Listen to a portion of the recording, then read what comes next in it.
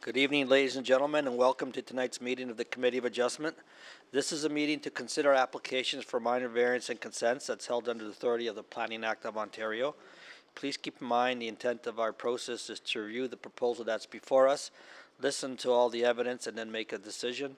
The process is not intended to be used to resolve any concerns or disputes that may exist between the town, individuals, or other organizations. If a request for a deferral is made this evening and the committee grants such a request, the committee, after consultation with our Secretary-Treasurer, will set a new hearing date. No further notice will be provided unless there are changes to the application. In order to conduct an effective and efficient hearing, we've adopted the following process.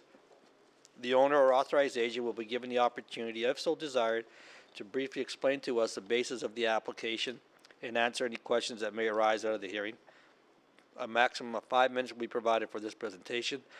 You need to state your full name and address for the record, and any material submitted to the committee for viewing will remain the property of this committee, and any submissions beyond the 5 minutes will be at the discretion of this committee. All persons attending the hearing this evening who wish to support or oppose an application must also state their full name and address for the record. A maximum of 5 minutes will be provided to make a presentation. All remarks and questions are to be directed to the chair of the committee, and any submissions beyond the 5 minutes will be at the discretion of this committee. If there are several speakers that share the same view, we ask that you please select a spokesperson to present the group's combined opinion. We want to hear all the views. However, covering the same points will not advance the matter. The owner or agent will then be provided with a further 5 minutes to respond to any comments made by any interested parties and answer any questions from the committee members. If the owner or agent has any questions or concerns found in the staff report, particularly with any proposed conditions, this will be your opportunity to advise us. The matter will then be taken to committee for decision, and that will mark the end of all presentation and discussion. Once the committee makes an oral decision, any person desiring a copy must file with the Secretary-Treasurer at this hearing a written request for notice of decision, and we provided green sheets in the back that you asked that you fill out and leave with us before you depart the hearing this evening. Please note that you must make your written request in order to be included on the list that is used by the Ontario Municipal Board for the giving of any subsequent notice of any appeal. Written notice of our decision will be mailed not later than 10 days for a minor variance and 15 days for consents to the applicant, the owner, and our agent, and any other person who filed a written request for such notice. If you do not agree with the committee's decision, you may appeal this to the Ontario Municipal Board. The last day to appeal the decision to the Ontario Municipal Board will be noted on the decision itself. If no appeal is received within the prescribed time frame, the decision of the committee becomes final and binding. The Secretary-Treasurer will then notify the applicant or the agent through written correspondence. The people attending the committee meeting this evening are to be courteous to and respectful of the members of the committee, town staff, and other people in attendance this evening. And please note that tonight's meeting will be live streamed and available for future viewing on the town's live stream webpage at oakville.ca/live. We ask that all cellular phones and pages be switched off during the duration of the meeting. Thank you. Okay, is there, there's one regret this evening, Mr. Mark Charlebois cannot be present. Is there any members here this evening that wish to declare any pecuniary interest? See none. Okay, is there anyone here this evening that wishes to either request deferral or withdraw of an application? Deferral or withdraw an application? Okay, sir, you're first.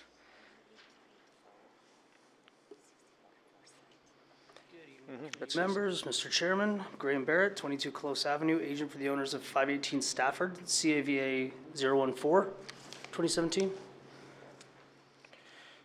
Okay, CAV 14-2017 at 518 Stafford Drive. Yeah, it's clear from the town's comments that a deferral is necessary to address concerns from health and conservation. Designers advised me he was under the impression that moving the house forward on the lot would address these concerns, but it was not enough, so we are seeking a variance for the front yard setback, but we'd like to defer to address those concerns.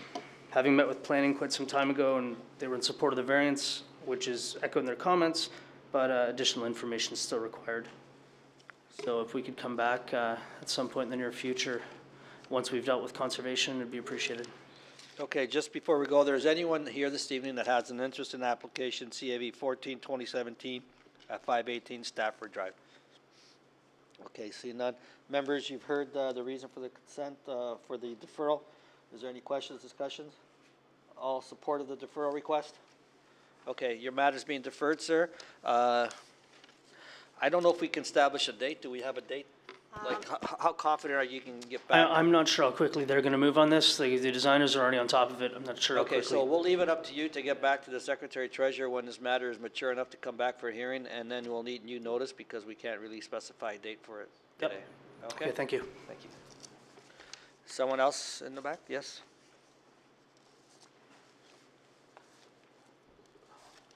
Members of the committee, my name is Richard Mann. I'm the architect for the property 2303 Devon Road, application CAV A013 2017.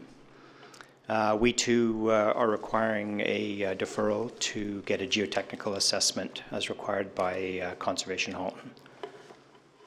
Okay, is there anyone here this evening that has an interest in application CAV A13 2017 at 2303 Devon Road?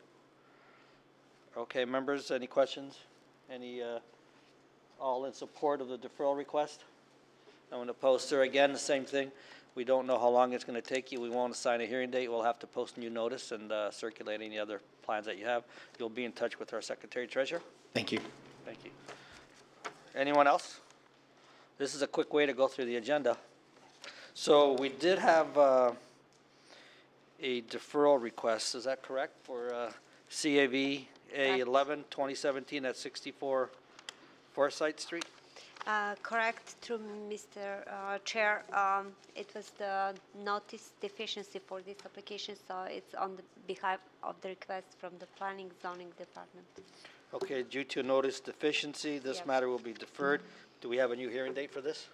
Yes, we do have, and the new hearing date is February 14, 2017. Okay, on Valentine's Day? Yeah. February 14th, so okay, we'll defer this. Anyone here this evening that has an interest in application CAVA 11 2017 at 64 Forsyth Street? Okay, so we'll defer this matter due to notice deficiency to February 14th. And the other two matters that we talked about will come back when they're ready for our consideration. Any further? Anyone else wishing to withdraw or defer an application? Okay, so we'll start with the first application, CAV 009 2017 at 148 Harold Avenue.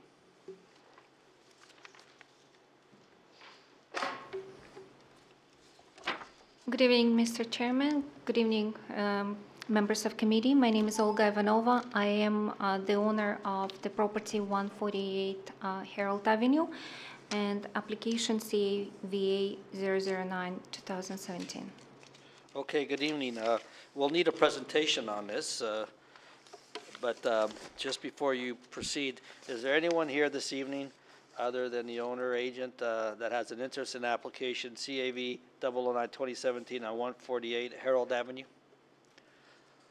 Okay, so I'm sure you read the staff report? Yes, Okay, we so have. you can proceed with the presentation. Can I use the? Oh, yes, yes. I believe it's on. Okay, perfect. We'll make sure that it's on, so let's just,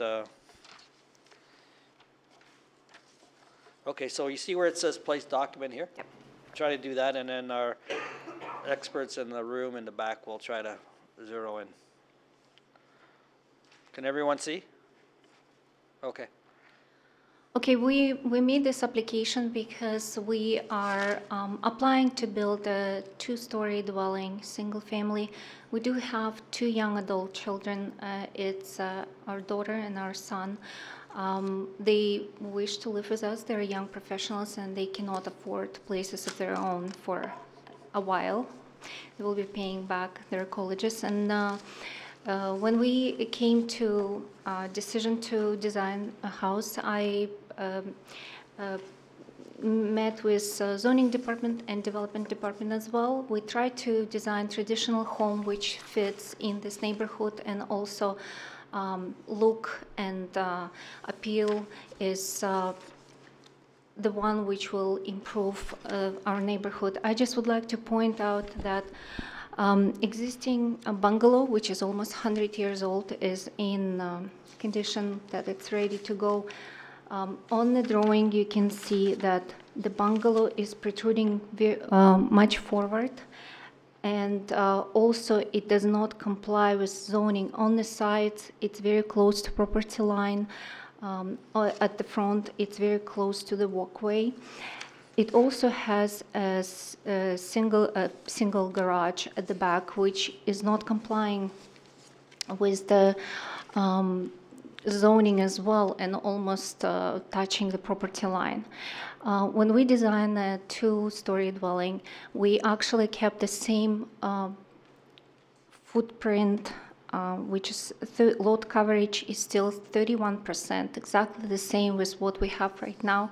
But we do believe that a new house which will comply with zoning, which will give us 1.2 on each side, with the same load coverage, it will clean the backyard, and also we will open up the corner to our neighbors, which now is going really, really far forward. Just to show you what our thought is. This is the same drawing. It's just I made a line at the backyard. So this is exactly what we are requesting right now. We're requesting 1.2 meter extension, which is 6.9% of the floor area. This is the only minor variance, and it's literally 4 feet, like this wall being pushed into our backyard. We also looked at it that whether the house is designed with minor variance or stays under the zoning, the difference would not make any difference on the neighboring properties on one side, because there is a wall on this side on the dwelling, and there's two-story house, which doesn't make any negative impact or positive impact, this wall being a little bit further. But this 4 feet of the back wall to our backyard will actually open up the view to other neighbors, and it will give us an opportunity to have a second bathroom upstairs, which our son and daughter don't want to share the bathroom. There's another drawing right here which can show where the house would be if we can get an approval, and moving the wall 1.2 meters back. The appearance of the house will be exactly the same, so we will comply with all the other zoning requests, and the size, the look of the house, and the sides of the house will be exactly the same. We're only talking about the back wall. This is the picture of our neighbors. The house on this side, this is the bungalow we're talking about. We have neighbors 2 stories, and our house will kind of look very traditional and similar to the house next door. This is the general look of the neighborhood in our area, and we believe that our house will just complement more our area. I wanted to see what exactly is going on in our area, and I went around. This is the map, and I went around of this zone. So this is Herald Avenue. This is the house we're planning on building, and this is the next street on one side, another side, and on the side, this is the Kerr Street right here. So the pink or red on this map is showing all the buildings which have 2 stories buildings. So they're dwellings with 2 stories. And when I looked at direct neighborhood to us, all our backyard is looking to 2 stories buildings. And we calculated the properties are in fact would be 15 1-story buildings to 20 of 2-story buildings. So we just asking for permission to build, to have this variance, which is 6.9%. We do know that one of our neighbors wrote a letter, but for some reason they are under the impression that we are asking for 16% increase, which is not correct. We're asking for 6.9. We also heard that one of our neighbors got approval for 8.6%. Recently, the house was built. It doesn't look massive, it just fits exactly in the neighborhood. Thank you. Okay, I think what that gentleman is saying that you are going from 43 to 49.9. It's not a 6.9. It's a 17% or 16% of 43 is 6.9 or 7%. 6.9%, Yeah, and the 6.9. You're going from 43% to 49.9. 0.9, yeah. That increment is 16%. 7 over 43 is 16. Maybe 15%. It's 6.9% increase. 6.9 divided by 43 is 16%. Sorry, I probably didn't. Okay, Anyways, I apologize. it's just mathematics, and we don't make decisions just based on math. Members, any questions at the moment? Is anyone here that has an interest in application CAV 009-2017 at 148 Harold Avenue? Okay. Any questions?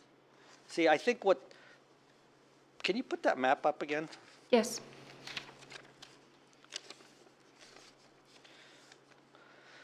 So 156 Harold, which is immediately see, staff are saying there's a distinction between the second story that's built into the roof line versus the second story that's proposed. You know, you can see clearly. You had the picture, you showed a picture of that. I can put I up the think, picture. yeah, if you put that picture back, no, the other one, the other picture,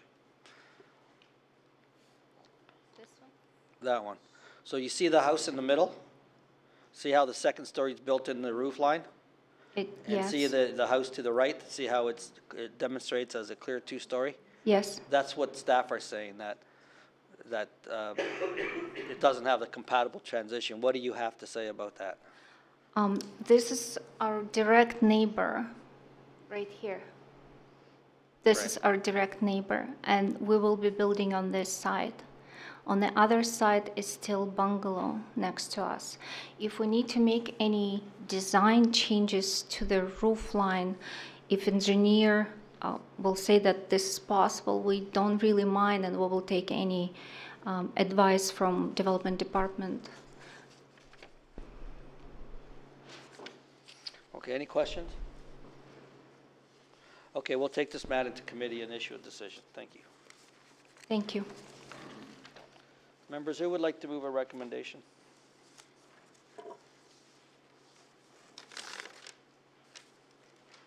Oh, I did have a question. Sorry.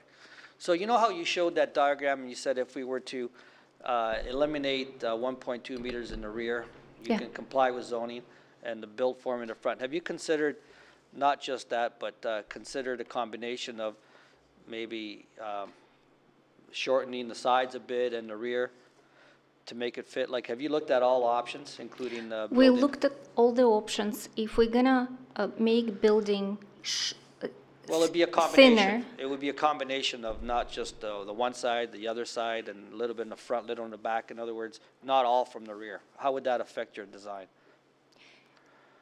we are complying on both sides. If we gonna narrow the building, then garage will take most of the half of the first floor. So there will be the living room will become very skinny and long. So it won't be even desirable for family to sit around because it would be very small space. It's not a big house, it's 20. So 1.2 meters by the width of the house. What was the width of the house?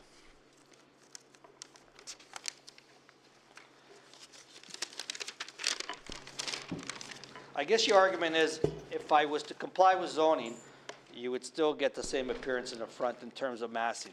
Absolutely. Staff are saying, while they understand that, when you come forward on the variance, they're permitted to assess all the merits, including, it's not just based on one test or a math exercise, it's also based on impact.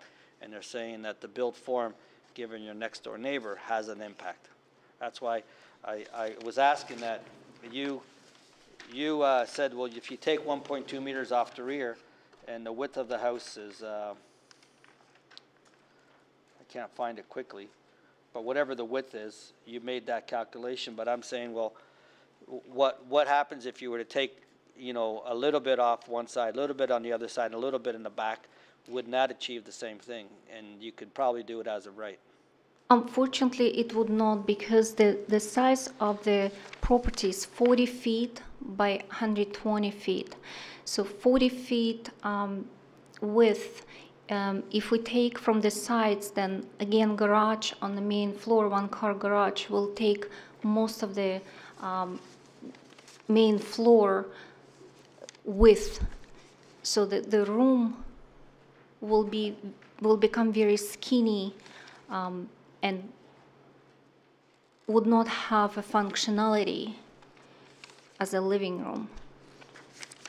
Okay, thank you. Any questions arising from that? All right, we'll take this matter into committee and we'll give you a decision. Thank you. Members who would like to move a recommendation?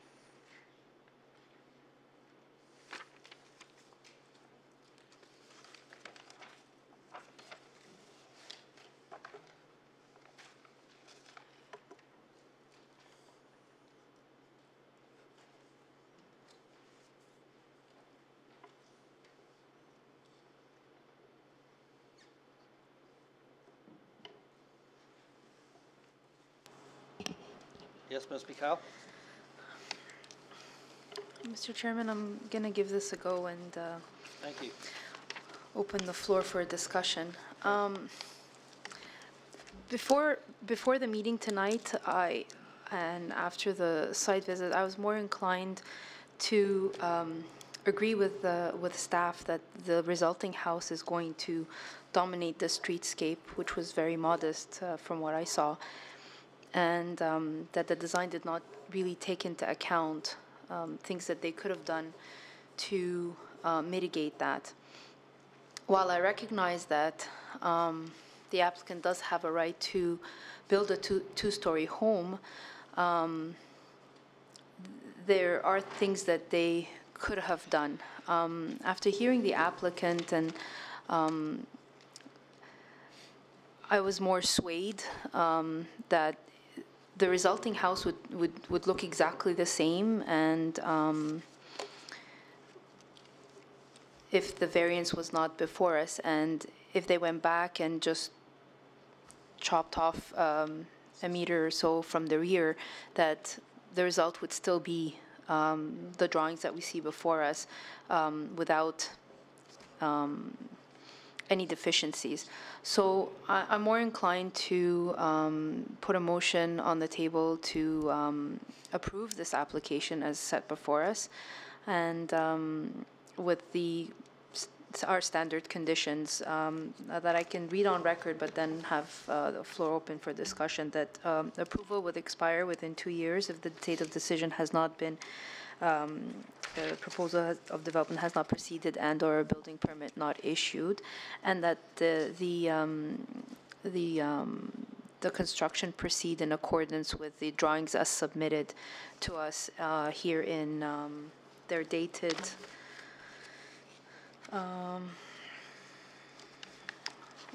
Right here.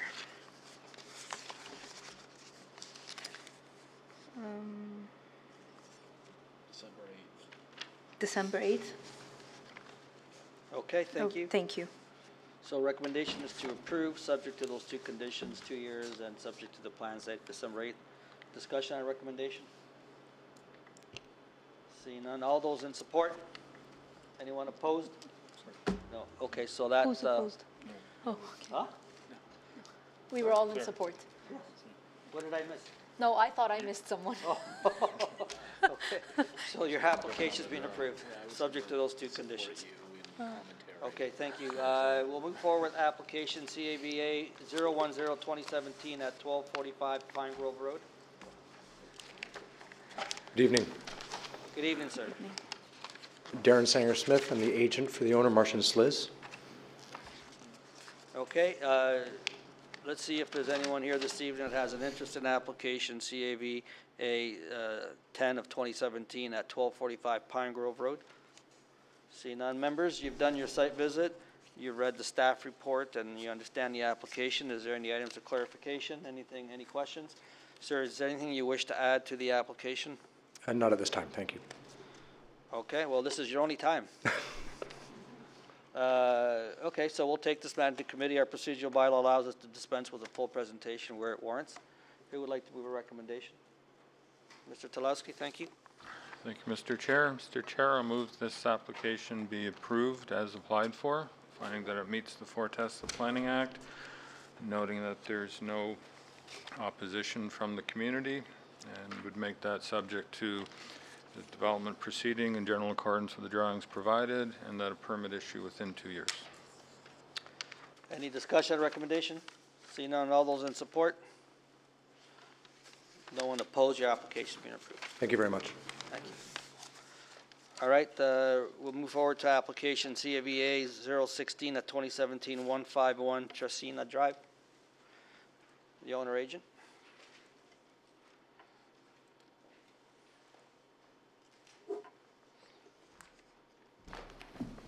Good evening, sir. Name and address for the record. Yeah, name is Stephen Hamlin. Address is 145 Lakeshore Road East, Oakville, Ontario, L6J 1H3. Okay. Is there anyone here this evening that has an interest in application CAV 13 2017? Okay. Are you here general interest or you have concerns? Your neighboring property? Okay, so we'll ask you for a presentation, sir. Sure.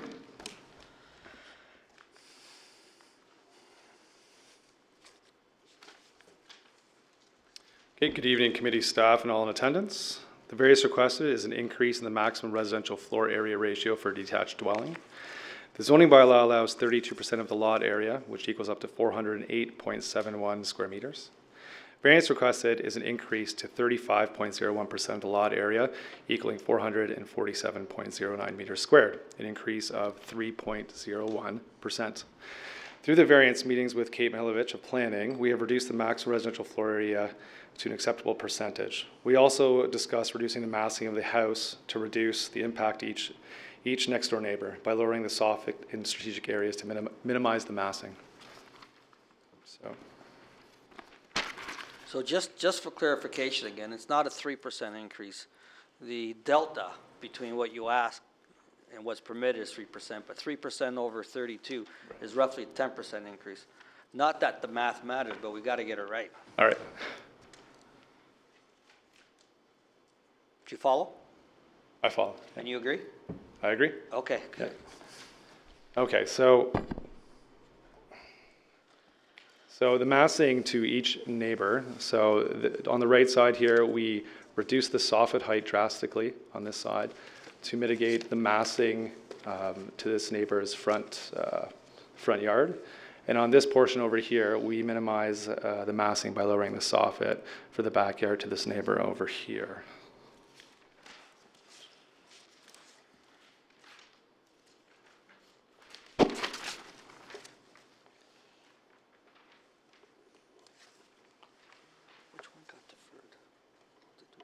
So this is to the neighbor on the left. This is basically the gray room portion. We brought down the soffit just to minimize the massing on that side.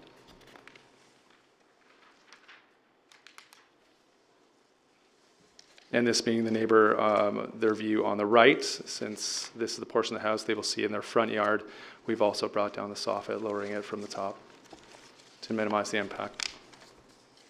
Planning has also requested that we preserve the ginkgo tree in the front of the property. I would like to submit a revised site plan and arborist report if you don't already have that.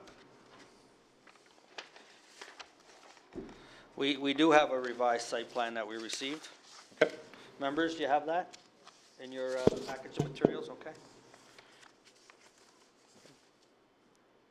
In conclusion, we believe that we've met the four tests of the Planning Act and feel the variance applied for is minor in nature.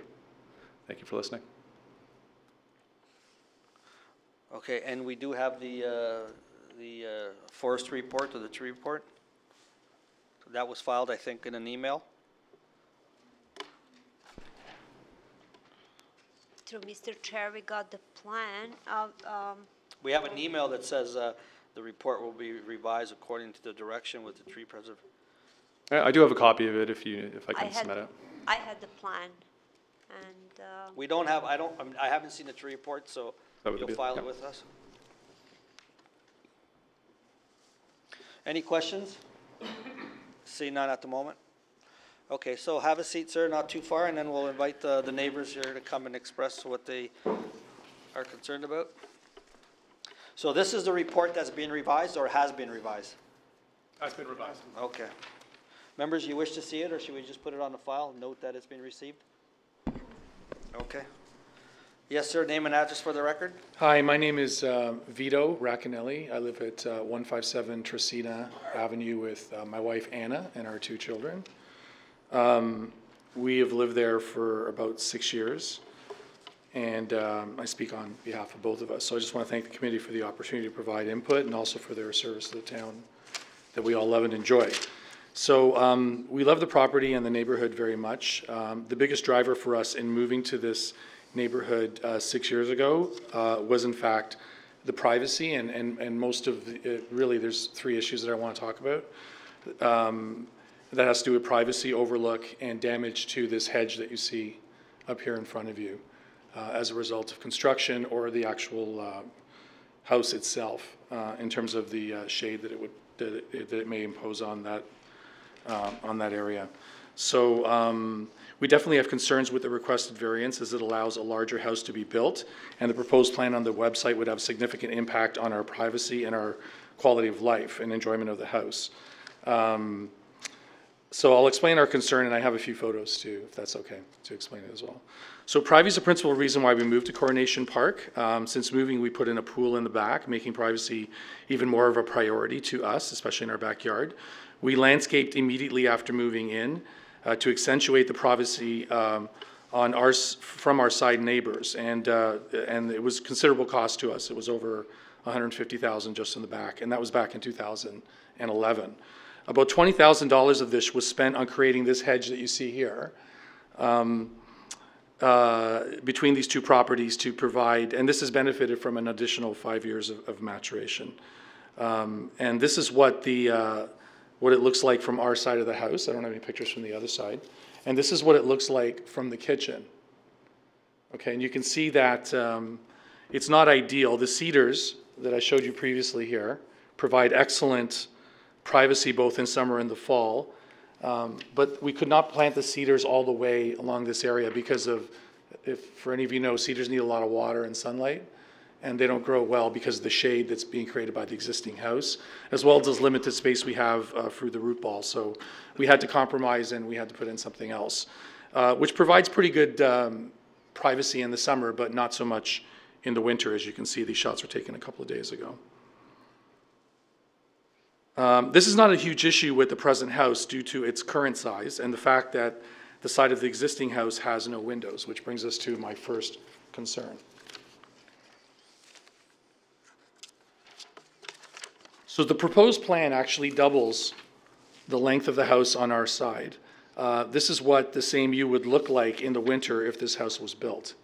So this is what we would see. It's kind of our hedge only goes up to about here, so we would see the top of the house going backwards. But you can see that this is quite different from what we're looking at here, right? In terms of our biggest concern, which is privacy. So in addition to staring at this bigger, taller house, it will now have 5 windows and 2 doors, which if current trends show, most people put windows on doors now, looking directly into our eating area, kitchen, and part of our family room. So we believe we're not obviously our architects, and we haven't had a tremendous amount of time to plan or to get any consultation, but we believe it may be possible to move the house forward by 2 meters, and I can show you later why I believe that is, but I don't want to waste my time on that. The window situation is dramatically improved if the house is moved forward even 2 meters with a reduction in windows from 5 to 3. So this is what it looks like where the house currently is going to be situated, again, according to my estimates. And this is what it would look like afterwards. So it's not a huge difference, but you can see that there's just a few less windows, which would matter to us.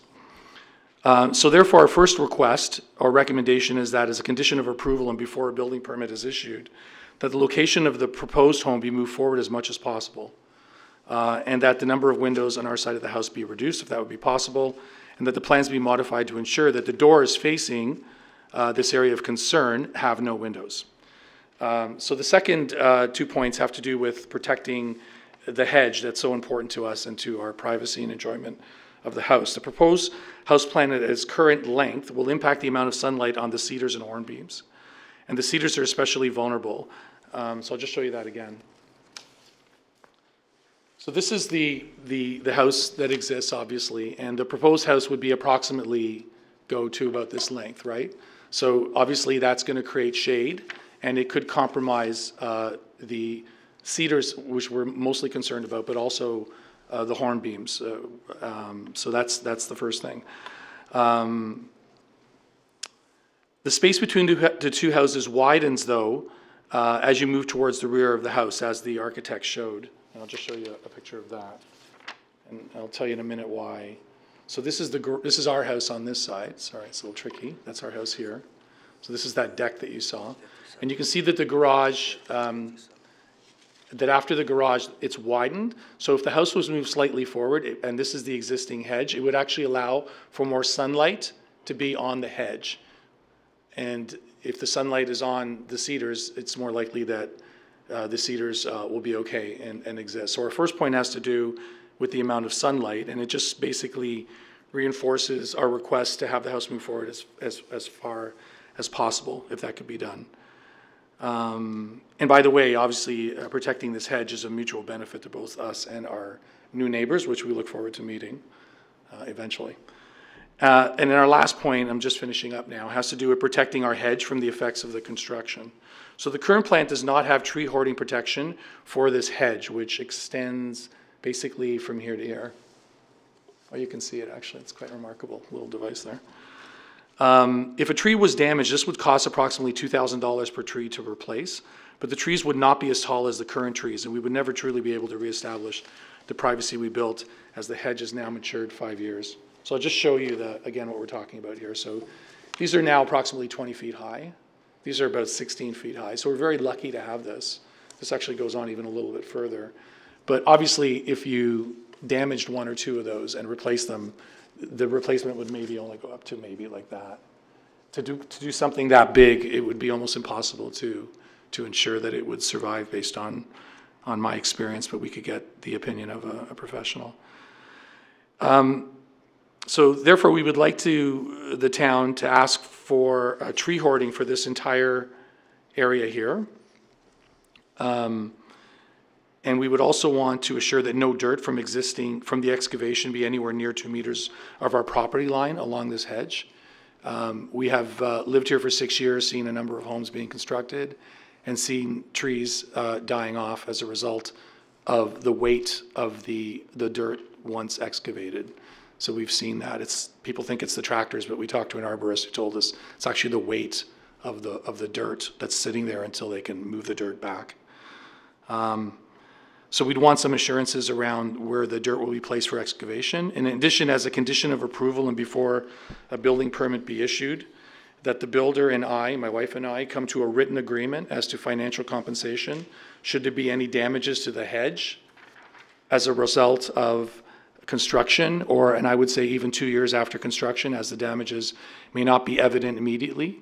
And this has to do principally with this hedge, as I mentioned. We need this to ensure that we can mitigate the impact of construction and at least attempt to reestablish our privacy if any of the trees are injured. And obviously, if no trees are damaged, there would be no compensation necessary.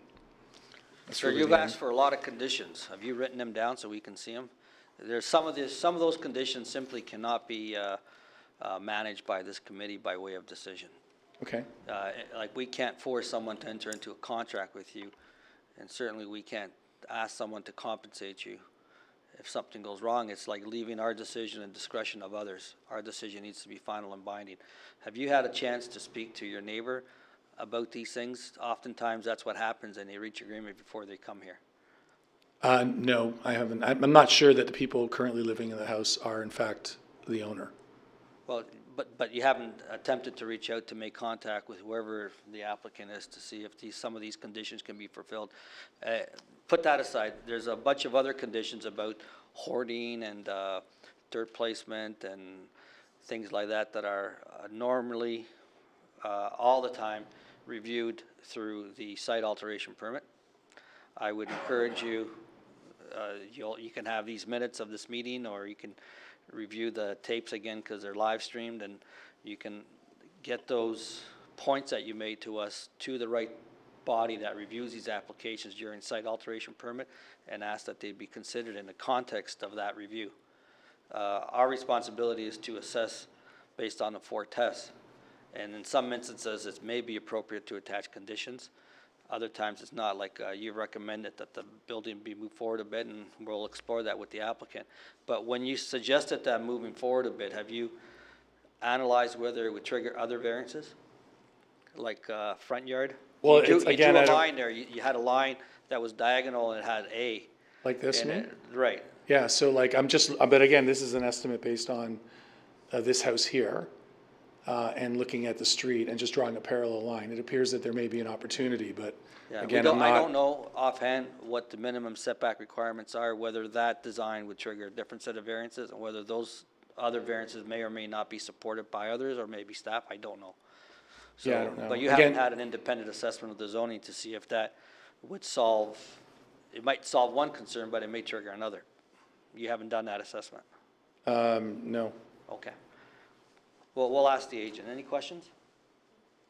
Okay, thank you for your thorough presentation. Can I ask a question, because I'm not entirely sure exactly what you said. So what you're saying is that, so a sign was put up saying that there is a variance, and it has to do mostly with the 10% increase in square footage that you mathematically correctly pointed out. Right. So, Yeah, so there is no height variance, there's no setback variance. Right. There is no coverage variance. Right. You know, the bylaw contains various regulations. The only regulation that this project doesn't meet is the maximum gross floor area, which is tied into the size of the lot, 33%, or, I mean, yeah, So, 30%. yeah, so what is So the? basically, he's looking for 400 square feet Yeah. more than what the bylaw would permit. Right, okay, so what is so what is, and I didn't clearly understand, because again, I'm not a builder and I'm Yeah, not yeah, an sure. agent. So what is the, Site alteration permit, is that what you're asking about? well, what is the vehicle for me to voice my So concerns? that's the engineering department. Yeah. Every site needs to go through a detailed engineering review. Yeah. And as part of that, they require a permit before they start digging or moving dirt around. Okay. So they have to ensure that, you know, the proposal has appropriate drainage, and they'd look at tree implications and soil movement, and that would be the department I would encourage you to engage. And Mr. Charles McCall can correct me if I'm wrong, he's a planner with the town of Oakville. That's the process where you would write those concerns in, or maybe even stop in to see the appropriate officials to say that you were at the committee, you've expressed these concerns, and you were requested to engage their department to ensure that they're considered as part of the context of a site alteration permit, whether it's done as of right or whether it's done by way of a variance.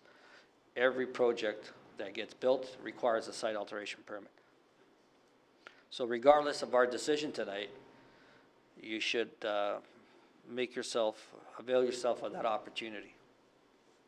Mr. McConnell, is there anything else you wish to add to that? Is that a fair sort of summary? Mr. Chairman, that is a fair assessment, absolutely. The gentleman can consult with our development engineering department and find out the mechanism in which he can ensure that these issues are addressed through that process. So the things that I mentioned, I guess the only thing that would be in scope of this committee would be the possible movement of the house forward? Right, I mean, correct. That would be one of many different options. Usually we don't, at least during my tenure, we haven't required someone to enter into a compensation agreement or a landscaping agreement. The project meets the 4 tests or it doesn't. Right.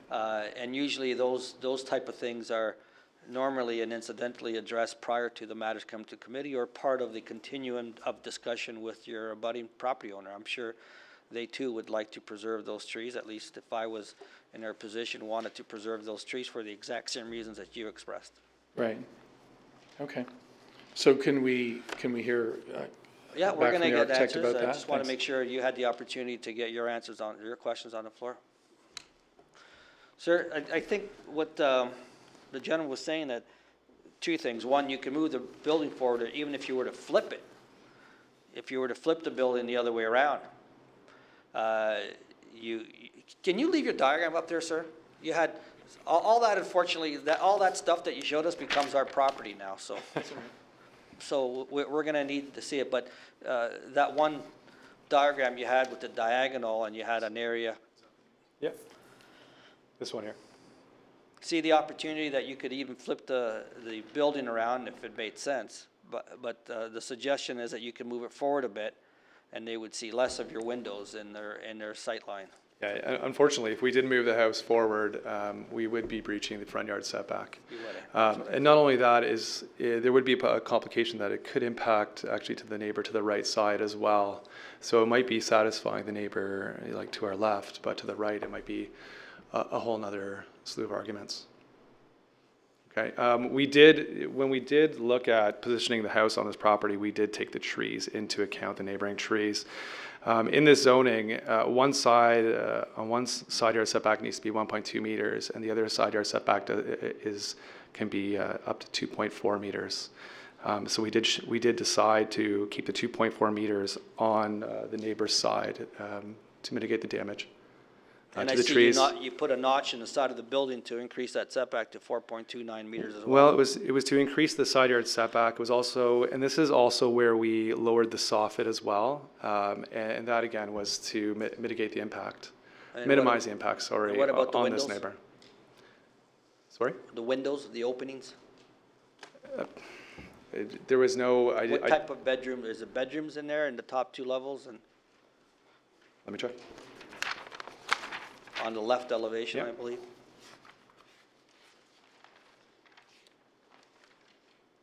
Okay. No. Well, to a point. So the first section here in the back, I don't know if you can really see that. First section here in the back, this is the great room. So this is where we lowered the soffit.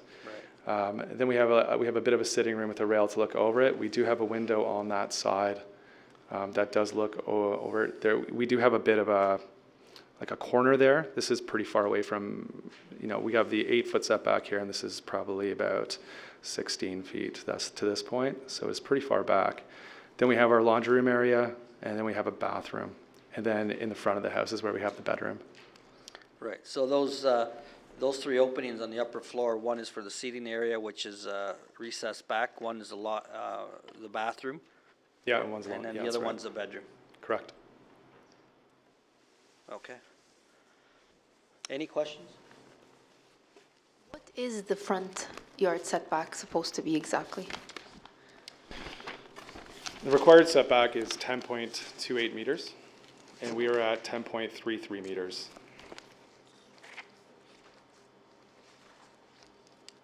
Okay. So we can move the house up about 6 inches. Okay. Any Thank further you. questions? Anything to add in response to what you heard? No, I mean, Are you in agreement with the site alteration permit? well, we did have an arborist come out to the site, like we do with all the proposed houses we do. Did they assess the rose spruce? It's the rule, right? And there was never, they didn't bring up a concern that the neighboring trees that we'd impact them because of how far we were away on that side. If it was, closer to if we had 1.2 meters on that side, I could understand that we may damage the root system, but being as far as we are and being they're pretty young trees, so the root system typically is as far as the canopy goes. Mm-hmm. So I can't see us damaging those trees. Okay.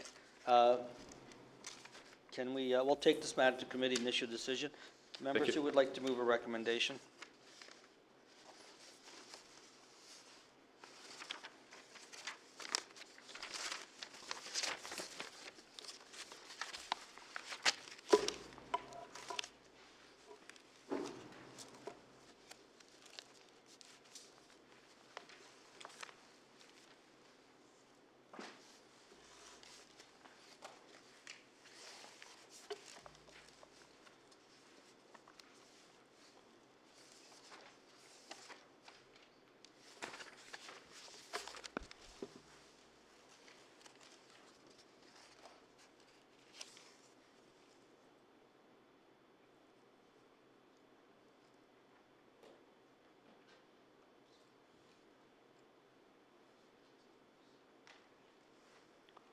Anyone? I need a recommendation. Mr. Chairman, Thank you, Mr. Hardcastle. having heard the information and reviewed the materials and heard the submissions by the adjacent property owner, and having reviewed the staff position on this, I am satisfied that the requested variances conform to the four tests of the Planning Act. And I'll put forward a motion of approval, subject to 3 conditions.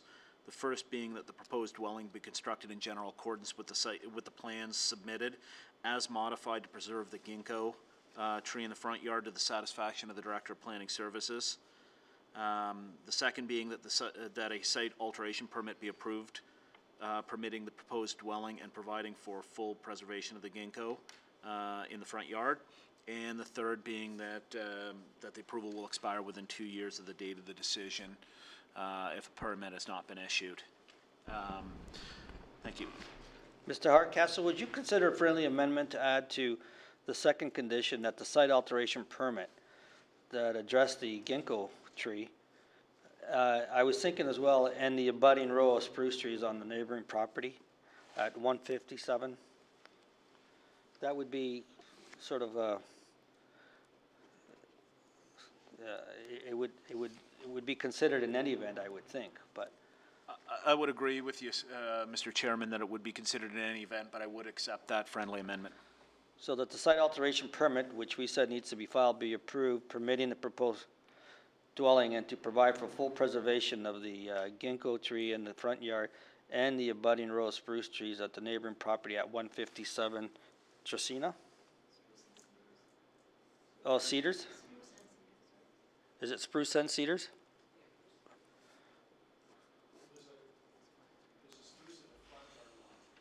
Well, we're not going to protect, we can't put every tree down, but you focused your presentation on a row of.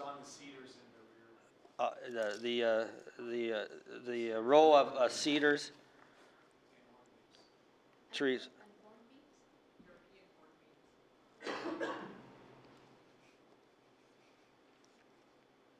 And the abutting trees on the neighboring property at 157 Tresina.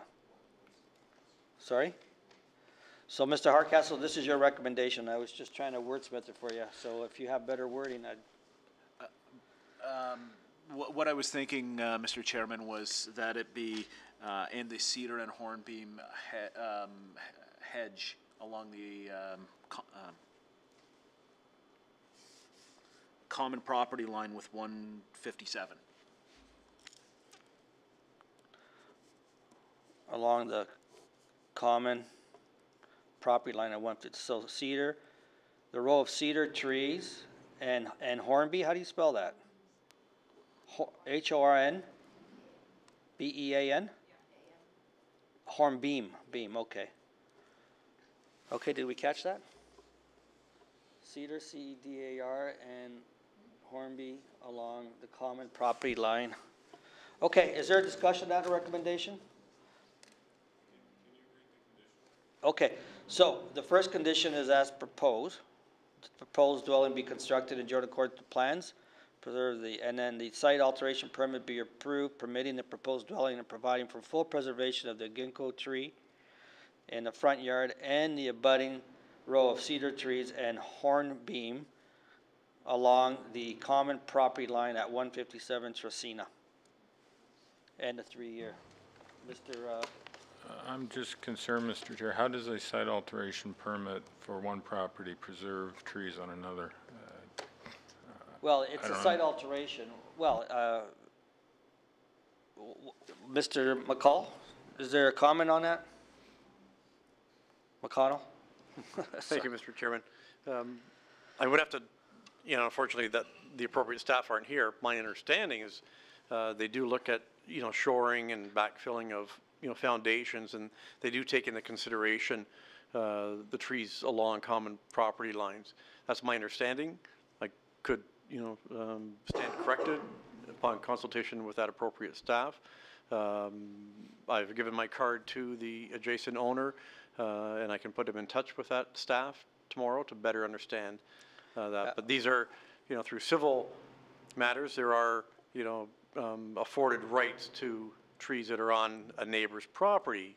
That's a civil matter, but those are still notwithstanding rights afforded to a property owner. So I think in combination between the site alteration permit and private property rights, there should be appropriate assurance there for the protection of those trees. All right, we're not looking at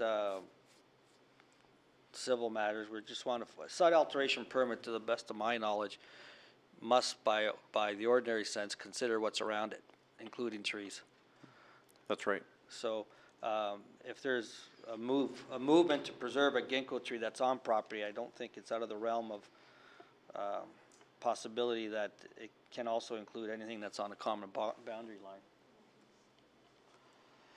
At least that's my view. Sir, this is a new condition that you probably haven't seen, and I wanted to have your ability to input on that if you have anything to add. You're going to preserve them anyways. We're going to preserve them anyways. So it's... I mean, I'm not the contractor. Right. So I have to assume that they're going to But that put their best foot forward. all that means is whoever's going to look at this from a site alteration permit knows that there's a row of sensitivity to those trees, and That's right. And it may involve hoarding or some other measures to protect them. I mean, the trees aren't shared, right? No, they they're are not they shared. are on their property. Yes. That should be clarified. And so, I mean, there is a fence there as well. Correct, Yes. right? So the fence is going to add to some protection right off the bat. Sure. But I understand the idea is, you know, when we're digging to keep the So equipment everyone's out. happy as long as they get preserved. All you can do is attempt, right? We don't That's know right. if the trees that were somehow impacted, whether it's construction or their ordinary decline in a normal course of a health of a tree. Of course. So, but we can't give assurances that they'll live forever, but at least we do whatever we can in a condition like this, which is almost non-consequential. You're going to do it anyways. Okay, so on that basis, it's a recommendation to approve subject to those three conditions. Any further discussion? Seeing none, all those in support? No one opposed. Your application is being approved to there. Sir, Thank I you. encourage you to keep in touch. And I'm sure there's a solution there to ensure that the trees are preserved. Thank you. Now we'll move to application CAVA 017-2017 at 2329 Devon Road. Good evening again. Excuse me, committee members. Graham Barrett, 22 Close Avenue, agent for the owners. Okay, is there anyone here this evening that has an interest in application CAV 17-2017 at 2329 Devon Road? This is recommended for approval subject to condition. Members, you've done your site visit, you read the staff report, you studied the plans. Is there any items of clarification? You wish a presentation? Are you ready to proceed on the application? Sir, do you have anything to add to the application? Just to clarify one thing, the staff comments that were received had this written up as a new two-story dwelling, when in fact it's a second-story addition. Right. There was a bit of confusion that I cleared up by emailing everybody concerned. Yeah, So we have your email. you do? Okay, good. Then no, I don't. We have it here. Okay, great. We read it. Then no, I have nothing to add, except I do have all our letters of support. Yes, we do. Okay, well, on that basis, we'll take the matter to committee. Who would like to move a recommendation? Mr. Tulowski, thank you. Thank you, Mr. Chair. Taking into consideration the staff comments and the significant letters of support from the community, I'll recommend this application be approved as applied for, finding that it meets the four tests of the Planning Act, make it subject to construction proceeding in general accordance with the drawings provided, and that a permit issue within 2 years. Okay, thank you. Did you have a question? Yes, to Mr. Chair. Since the notice state the new two-story dwelling, it would be appropriate for decision to have to permit the proposed second-story addition. Right, that's as clarified, yes. So we'll make that administrative correction on that notice. Yes, so the recommendation is to approve subject to those two conditions. Any discussion? See none, all those in support? No one opposed. Your application has been approved for a second-story addition. Thank you kindly. Thank you. All right, we'll proceed to application CAV 18 of 2017 at 574 Stevens Crescent.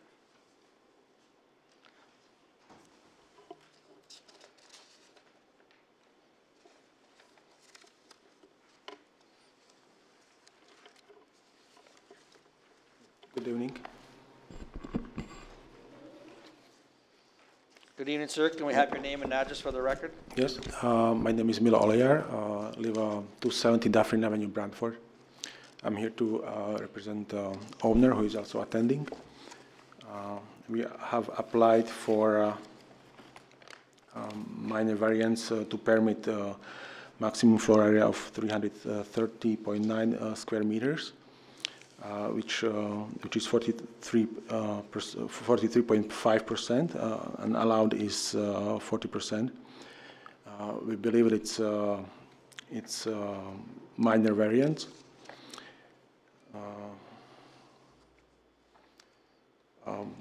There's a few things that we would like to mention in respect to the application. The one thing is we are aware of the staff report, and we would like to mention that existing neighborhood is in a stage of transformation. So even the existing neighborhood is of one-story buildings or houses. The existing bylaw, zoning bylaw, fully support two-story buildings, and you'll see more and more of those houses through the neighborhood. We have two existing examples of the houses of similar nature. One of them, if I'm not sure if it's visible, one of them is right to the existing of the property that we are, it's probably a little bit dark, but it's one house right to the next of the property. And this is another example on the street that represents a two-story, very similar house what we are proposing on our property. We are maintaining all setbacks requirements and any other zoning requirements, including the height. Okay, thank you. Now, another point that I would like to mention is that during the design process, we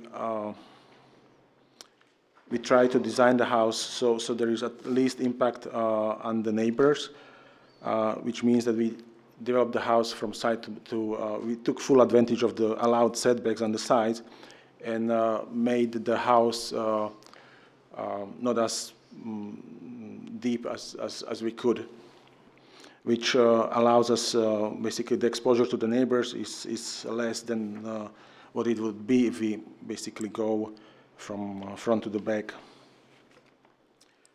Another thing that we have done was on the side of one of the neighbors is that we lowered rear back, and the roof is lower on that side, which I think it benefits to the neighbors. And then on the front elevation, we have set back the garage part and the part above it, again, like it's basically stepping the volume of the house, which I think it helps with the massing. The last thing that I want to mention is, and that's the similar case what we had in the beginning, what we've done with adding the extra, just 1 second. Okay, so what we have done in terms of adding extra floor area is in the middle of the house, so it doesn't impact the neighbors. So this is the area what we are adding. Now, removing this part or not going with this addition would have literally no impact on the house itself as it stands from the street. It would have no influence on visual appearance of the house. And we believe that you will see more and more houses like this one in the neighborhood, just because the zoning allows it. So that's, I guess, my final point. I forgot to mention that the variance is requested because the owner will be living with in-laws, and there is need for a little bit of extra space for that family.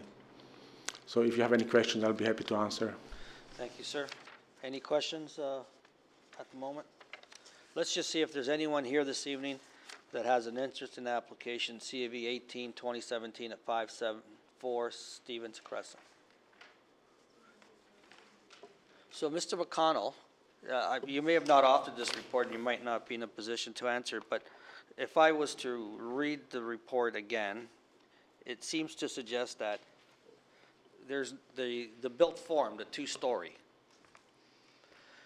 while it's permitted by zoning, it doesn't meet the character of the area because most of the houses are predominantly a one-story. Is that? That's correct, The Mr. Chairman. proposed dwelling is not compatible to the one-story dwelling surrounding the property. So in this context, we look at compatibility in terms of what's there and not what's permitted by zoning. That's correct.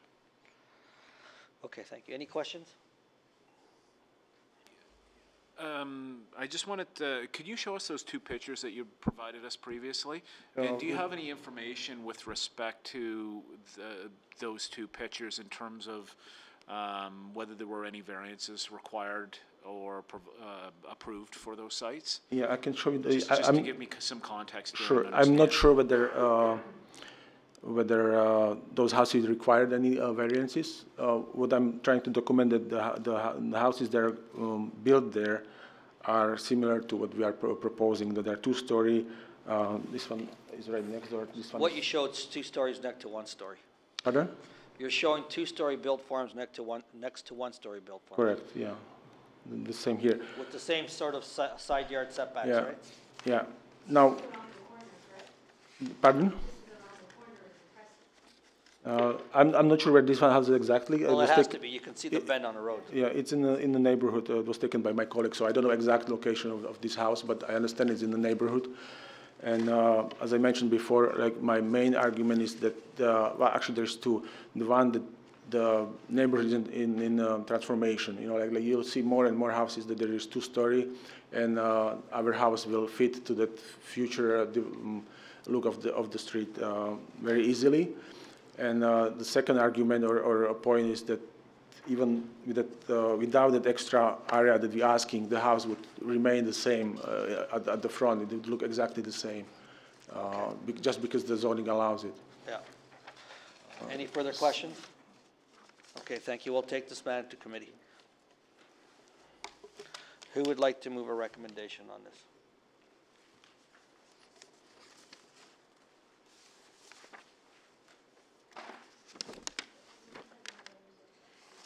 No.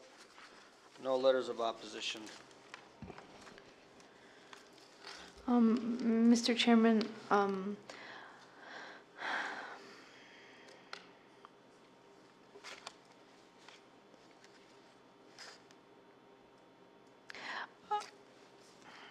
once again, I find myself in this tug of war with what's presented before me and the impact that's potential on the streetscape. At face value, the requested increase in floor area is about 300 square feet, more than what the bylaw allows.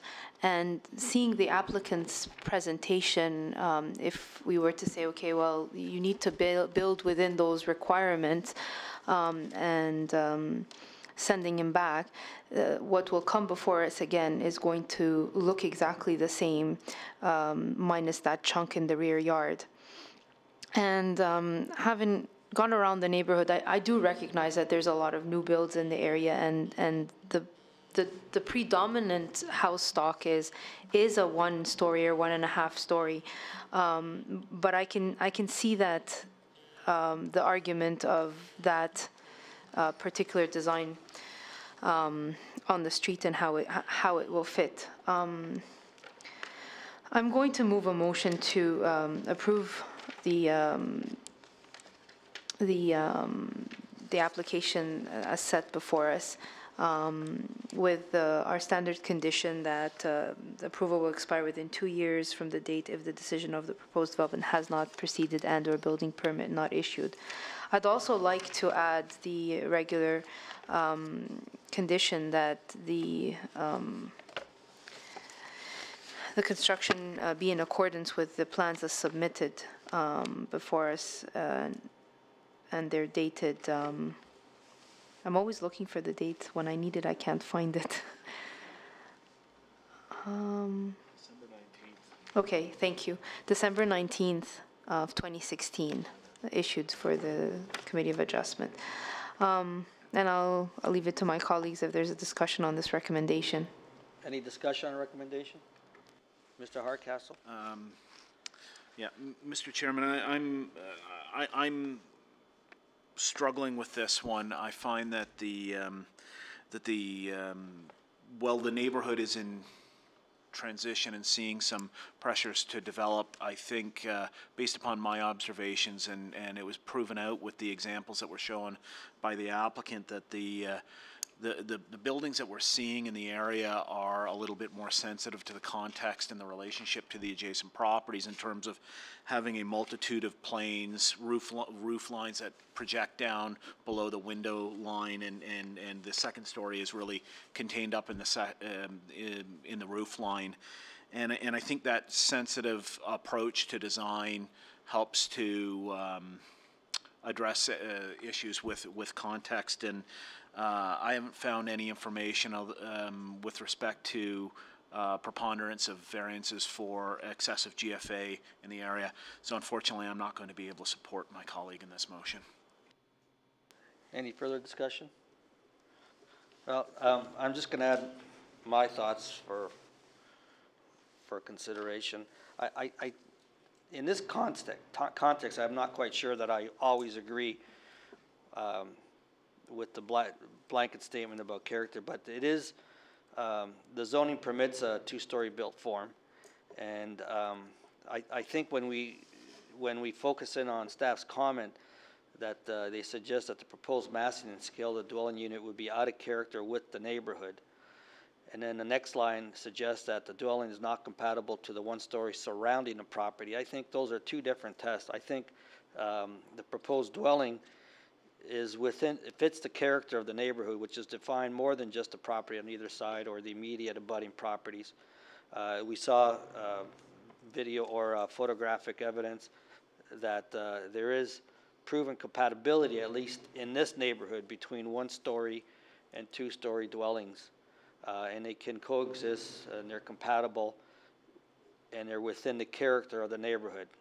Mind you, I might not find that they're compatible with the surrounding the property, meaning on either side, but I'm not quite sure those are the two same tests. But I'm comfortable in coming to a conclusion that definitely it meets the character of the neighborhood, and there is no variance to height. So, and we saw the deployment of the extra GFA as for a bedroom on the second floor. It's almost like a projection on the side that meets the side yard setbacks. So I will support the recommendation. Any further discussion? Mr. Telowski. Mr. Chair, I think I'm going to send this back to another meeting. I agree with Mr. Chair 100% what you're saying. I can't support the motion, but it's not for the reasons listed in the staff report. The zoning permits two-story houses. The variance is not causing this house to be out of character. But I think I'm having issues with, on this one, the issue of desirability. Earlier in the night, we saw similar type variance with pictures in the neighborhood of houses that were virtually identical in design, and I had no issue with that meeting the emerging character and being desirable. The examples the applicant showed, in both cases, there was variation in the design to try to mitigate the variance. One house had a smaller second floor than the other house had a roof line that dropped down beyond the two-story walls. So while I don't support the reasons given in the staff report to deny this variance. I myself can't find it to be desirable in that, yes, it's a two-story house is permitted. It's different than the character of the neighborhood, but this is different than the emerging character of the design of the houses in the neighborhood. Okay, I can prognosticate where this is going to go. So the recommendations to approve subject to those two conditions, all those in support? Okay, and those opposed? So gentlemen, it's up to you to move a recommendation to approve, and we know where that's going to go, or to refuse. Mr. Chairman, I'll put forward a motion to refuse on the basis that the application does not conform to the four tests. In particular, and highlighting from Mr. Tulowski's comments that the application is not desirable for the appropriate development of the land on the basis that it is not consistent with the emerging character of the neighborhood, and as such, we'll put forward a motion of refusal. Okay, discussion on recommendation?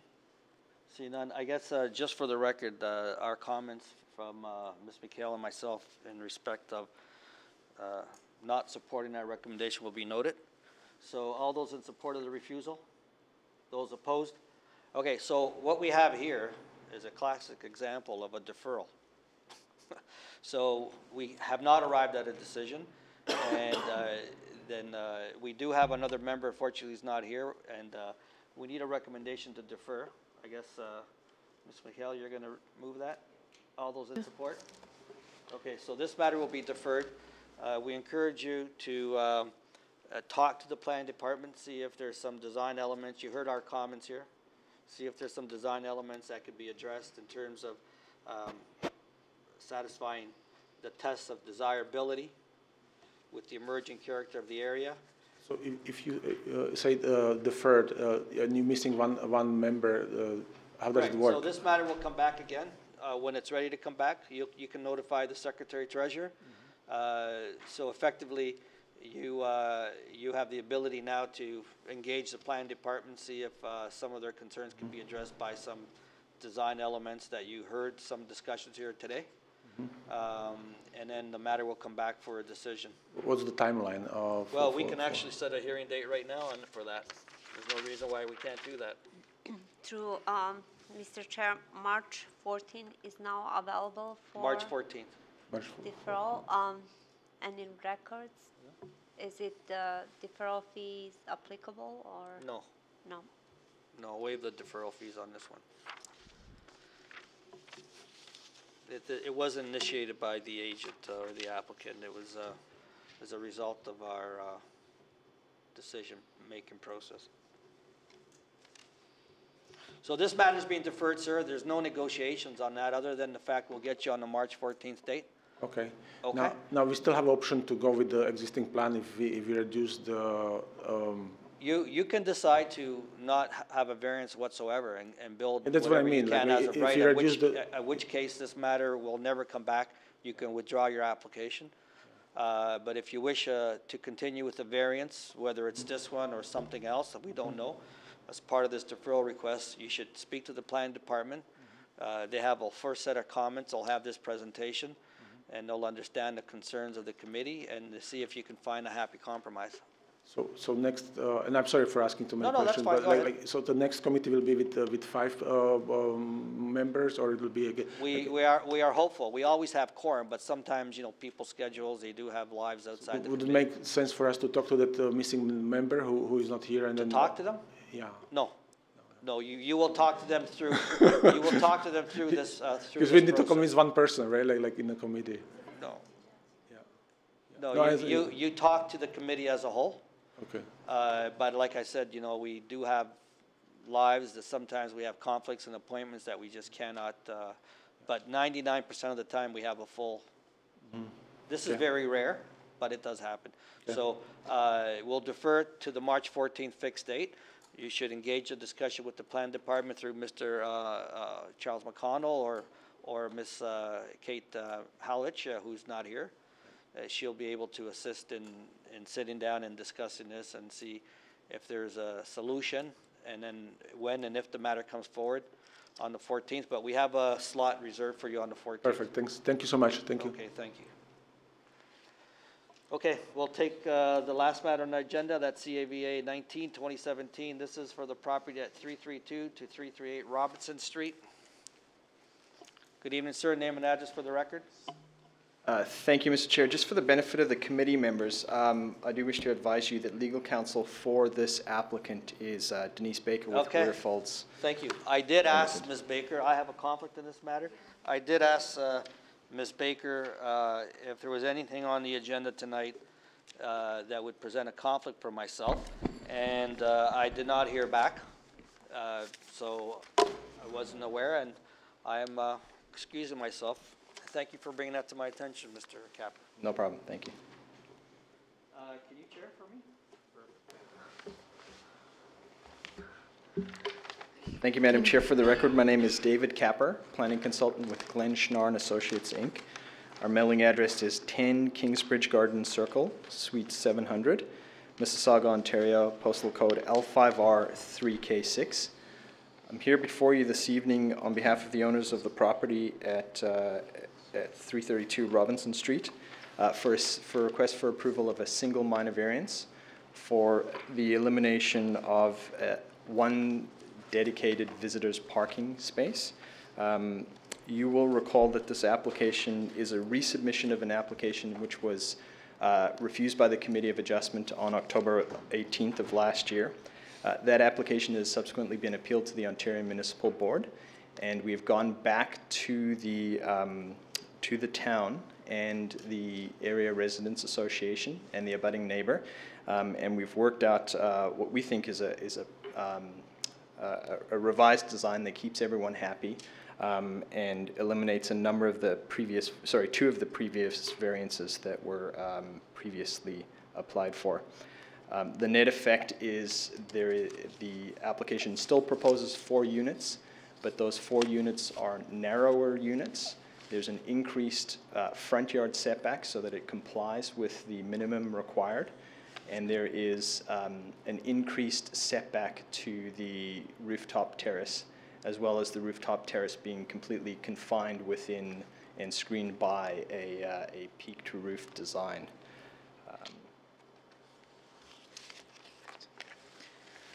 So the revised design is a result of numerous conversations with both the town of Oakville and the Oakville Lakeside Residents Association and Ms. Andrea Gardner, who's the owner of the property immediately to the east of this. I could walk you through the specific design elements that have been amended. I note that representatives from the OLRA as well as the abutting neighbor are here this evening. So I'm in your hands in terms of whether you require a detailed discussion of those design elements. Let me just survey the room. Who is here present for application CAVA 019 of 2017? Are you in opposition or in support? So I'm here representing the Lakeside Residents Association, and You're supporting the application now. That's great. Thank you. Anyone else? Yes.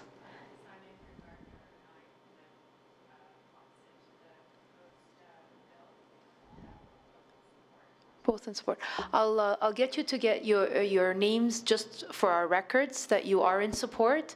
I'm assuming you have seen the new developments and the changes that have made throughout this time. Sir, you're the only one remaining. I'm assuming you're the owner? Okay. So do you need their information? Can you just speak up so our Secretary Treasurer can take your information down in terms of names and address? Through Madam Chair, there is a green sheet you can fill out and then give to me so I can have all your information. Thank you. Perfect, thank you. Okay, so in light of the support that we now have of this project, are there any further questions of Mr. Capper at this time? See none. No items of clarification. Mr. Capper, we're satisfied and we're ready to take this into committee if you don't have anything else to add. Just one point of clarification. Although the application is under appeal, It's the full intent of the owner of the property to withdraw that appeal pending successful approval this evening and lapsing of the appeal period without any further third-party appeals. Okay, perfect. Thank you for that piece of information. Members, I'm in your hands. Who would like to move a motion on this on this application? Madam Chair, I think we're always pleased to see when an applicant listens to the comments of both the community and the committee. It's a significant change of the mood of the room since the last time. With that, Madam Chair, I'd be pleased to move this application be approved as applied for, finding that it meets the 4 tests of Planning Act, noting the support from local residents and residents association, and would make that approval conditional on that development proceeding in general accordance with the drawings provided and that a building permit issue within 2 years.